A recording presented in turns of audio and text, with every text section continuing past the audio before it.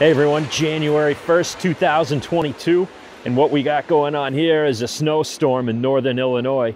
And so I just picked up this TORO SnowMaster 724 QXE, and what I'm gonna do is I'm just gonna run this through the driveway and see how well it clears it, and then I'm gonna go over some of the components on here and let you know what I think about this machine.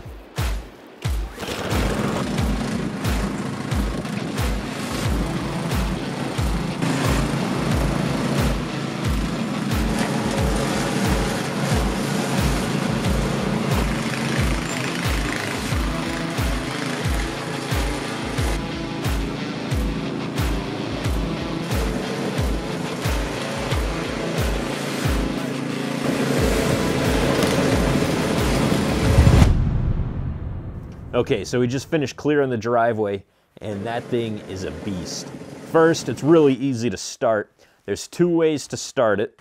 You can plug it in and use the electric start, or you can start it traditionally by using the recoil starter. So that 24-inch head cleared about 1,000 square feet of driveway in like 5 minutes. That thing is incredibly fast. It maneuvers really easily and can do 0 turns without a problem. And the self-propelled drive makes operating it effortless. That auger had no problem whatsoever clearing the snowbank that the town left at the end of my driveway. Sometimes that can be a concern, but this thing just chewed right through it. The chute control is easy to operate and has a very intuitive design to it. One thing that really impressed me about it is that the smaller parts on it are really well built and the machine just feels solid. So I'm not worried about having to replace parts after just one season.